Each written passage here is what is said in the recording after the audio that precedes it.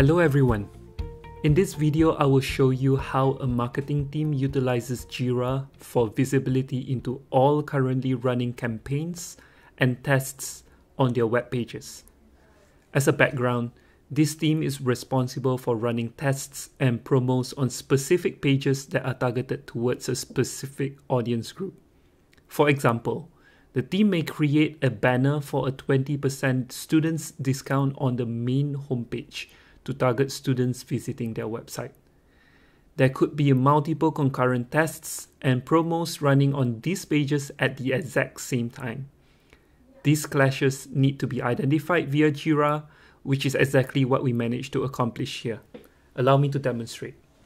First, we're going to try to create a campaign for a 20% students discount banner. So let's do that right now.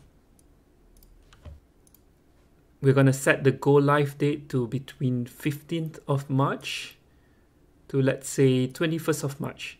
This will be the period of time where this banner will be live on that webpage.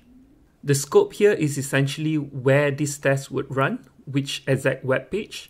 And in this example, we will be running it on both index.html, which is the homepage of the website, and students.html, which is the student-specific page on the website. Components is what we use right now in this particular marketing team because we do not want to create too many custom fields, and we try to use as many default Jira fields as possible. In this case, because the target audience here is students, we're going to go and select demographic students. Immediately, you see that there are potential conflicts with these issues, OPT 92 and OPT 90. In this case, these are existing campaigns that have the same scope and around the same go live and end date, in which case the dates here may clash. You will see that in a while. And of course, the components is either demographic students or it could be all segments. Let's go ahead and check out why this is the case. You can open up both issues by clicking on it. As you can see, OPT 92 runs on all segments. So this matches with demographic students, any other demographics.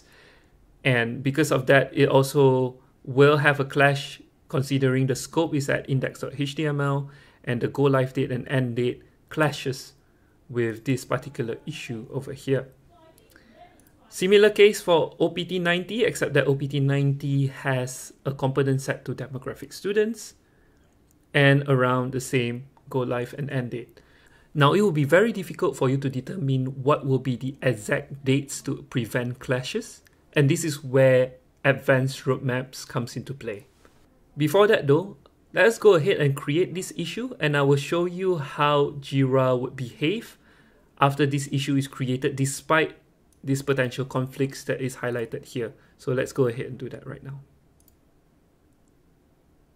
The issue is created, and you can see this is the demographic, the scope, and the go live and end date.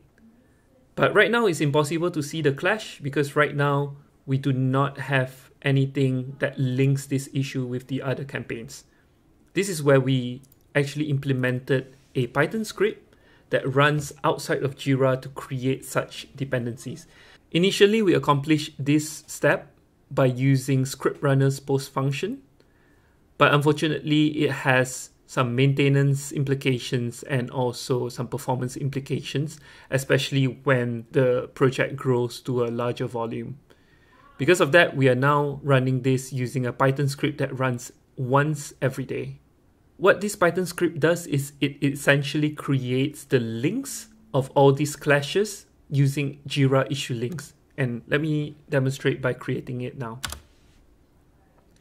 So once the script is triggered, a refresh shows that this issue now blocks OPT 92 and is blocked by OPT 90. Now let's hop into advanced roadmap to see how this looks like. So we have this marketing campaigns tracking plan in advanced roadmaps. And as you can see there's a dependency flag over here where this issue is essentially blocked. Using advanced roadmaps as well, we can also move this issue into the correct epic, which we did not do earlier. So let's move it here. And one thing that we can do to help us schedule things that are in the same scope with the same demographic is we can use filters in advanced roadmaps. So in this case, the component will be all segments and students, because we want to see issues or conflicts that have all segments affected, as well as conflicts or campaigns that have the demographic set to students. In this case, we only see right now there's about 3 of them. Let's add another scope here just to make sure that both the index.html and students.html pages. In this case, it's the same. There's about 3 issues that are affected. This makes it possible for somebody to actually look at only the scope and the components that they are interested in, especially if this plan becomes really, really big. As you can see right now, OPT98, which we created just now, definitely clashes with OPT90, which is why the dependency was created, and clashes with the winter sale campaign as well. And therefore, we can move this around as we like. So right now, in order to make this right again, I would move this to the right, which fixes that conflict over there. And I will move this to the right as well. And then now let's clear all filters and look at the main view again. Right now you can see everything is scheduled correctly. You may have a question as to why this one doesn't have a conflict with other campaigns, and that's because although it's on the index.html scope, it is not targeting the same audience. In this case, it's only targeting Geo APAC, but it does not target demographic students. Therefore, there's no dependencies created for this particular campaign. Overall, this makes it really easy for somebody to plan a campaign on a timeline view using advanced roadmaps, and at the same time, they can see the conflicts if they are creating the issue using the create button with no issues whatsoever. This prevents conflicts, and therefore all tests and rollout can run without any rescheduling later down the line.